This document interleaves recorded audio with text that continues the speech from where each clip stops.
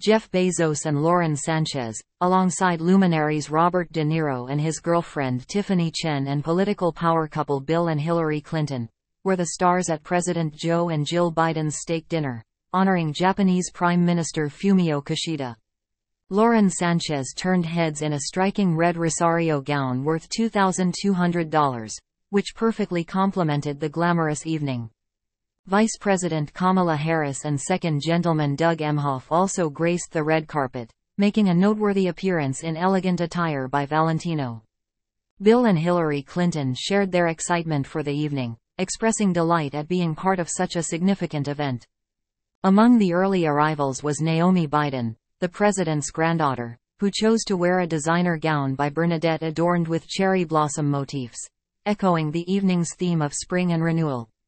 The steak dinner, marking the first visit by a Japanese leader in 9 years, underscored the importance of the U.S.-Japan alliance, focusing on economic and security issues, including the challenge of China's growing influence in the Indo-Pacific region.